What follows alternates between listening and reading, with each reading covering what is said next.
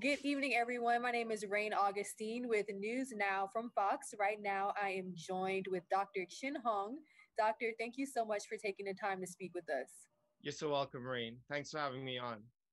Thank you. So, coronavirus vaccine, it's been the major headlines for the past few weeks. Can you update everyone on the latest information that we have? Well, everyone knows how amazing the vaccines are in terms of efficacy with 95% in both Pfizer and Moderna. But the update is based on a vaccine summit that happened yesterday.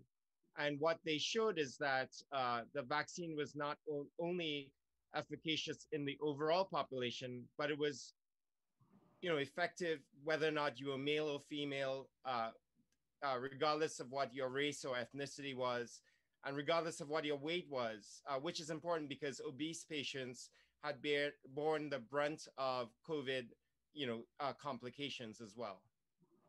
Now, this level of efficacy, is this usual for most vaccines? No, not at all. In fact, when you think about the influenza vaccine, that's only about 40 to 60% effective. And that might surprise a lot of people. And it's because every year we give the flu vaccine, but it's a guessing game because the flu virus changes every year in the type that's circulating.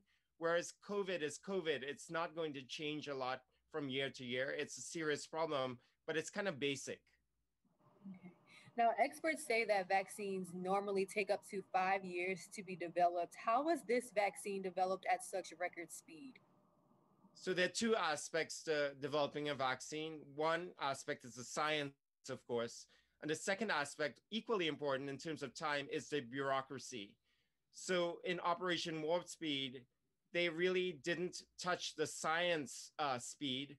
The science is really progressing rapidly. And speaking from someone in medicine, I would say that, as many people know, it's not only scientific discoveries in vaccines, it's scientific discoveries in all of medicines that's breathtaking. So that actually is right on par with what I would expect. The second aspect, which is the red tape, is one that they really tried to cut down with Operation Warp Speed, and accelerating that approval is really preserving the science but cutting down the red tape. Okay. Now, I'm really going to need your medical expertise for this question. Correct me if I'm wrong, but to my knowledge, traditional vaccines are where a weakened version of the virus is administered to patients, but the COVID-19 vaccines are a little bit different, right? Can you explain that for us? Yeah. So when people think about a vaccine, and like in the first vaccine, we think about giving the body a weakened version of the real deal virus, and the body develops antibodies against it. The science has developed so tremendously currently that we don't have to give the real deal virus anymore, which makes it much safer for the public. In this case, what we are doing is we're giving a message to the body. It's a messenger RNA vaccine. And the message thus tells the body, hey, body, just become a factory for making these little bits of proteins on the surface of COVID. So you see these protein spikes.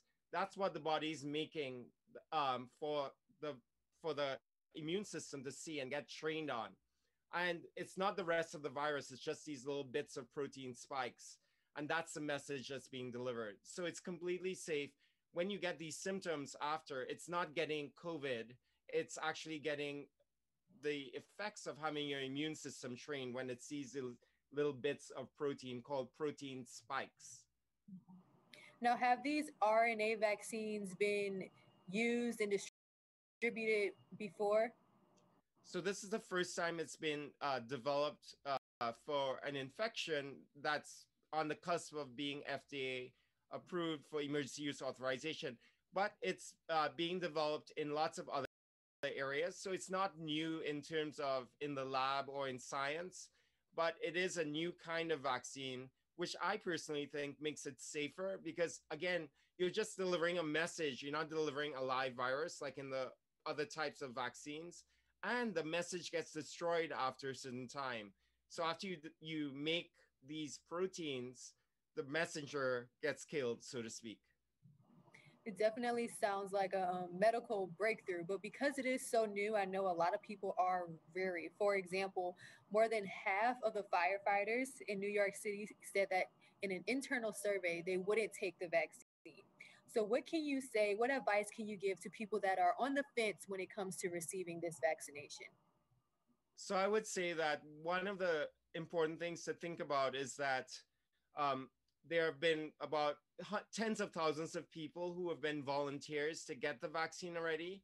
And they have a head start on probably most of the general population by the time it rolls out of about a year. Because if you think about the summer of this year, that's when they started. And we know that most serious things in the history of vaccines occur in the first 6 weeks. So the fact that these people have had all this time and not had serious effects that will link to the vaccine is really reassuring to me. The second aspect is, like we mentioned, it's not a live virus, so you can't get an infection from it.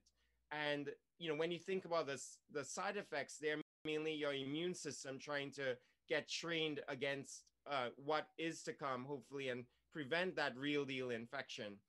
And the third aspect is really, again, these all of the data we have so far in safety from the side effects are generally mild, and they're seen hours after the vaccine, and they don't occur in everyone. Speaking of those side effects, can we go a little bit more into detail for those who will get the vaccine? What can they expect? So the side effects are similar to when people get the flu shot, except probably just a little bit more of folks will experience it. And you mainly experience it with the second shot, not much with the first shot. And the reason why you experience it more with the second shot or the booster is because your immune system is getting really revved up. And that feeling that you get will result in that antibody response, we think, lasting for much longer. So we hope that it'll last for years. And the side effects specifically are a local reaction at the site where they give you the vaccine. And in terms of the body effects, you may get fatigue and headaches. Those are probably the most common in about, a little under 50% by the second shot. And then some people would get fevers, but they go away after a day. You can take ibuprofen or not. Some people said they didn't have to take anything and it will go away. And so those are the major kind of side effects that people may experience. I think it's important to know because, again, unless you had COVID before that wasn't diagnosed at the time you got the infection, these symptoms that you get feel like you're getting an infection, but that's really the effect of your immune system revving up and assembling the army so that when the real deal virus comes, it pounces on it and it never sets up shop in your body. So most people with the first shot wouldn't get many symptoms. The second shot, I think you may get something that feels like, maybe some muscle ache, some headache. In 25% of people, they may get fever that goes away without even any intervention. And that's kind of what we expect with the vaccine. Okay. Now, the UK, they're investigating possible allergic reactions that are linked to the Pfizer vaccine. How do these allergic reactions differ from regular, normal, to be expected side effects? So the allergic reactions are similar to any kind of allergic reaction people may have to other, say antibiotics, for example, like, there are different kinds of allergic kind of reactions. So I think